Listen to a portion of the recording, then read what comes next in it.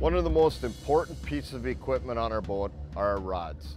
I prefer to use a nice medium light action rod that's very durable and handles all of our different methods of trolling, from pulling planer boards, weighted lines, lead core lines, and for me, the Ugly Stick GX2 handles everything. On any given day, if I want to hop on my walleye boat and go out and catch some walleyes instead of salmon, I grab the exact same rod and I'm using it for walleye fishing.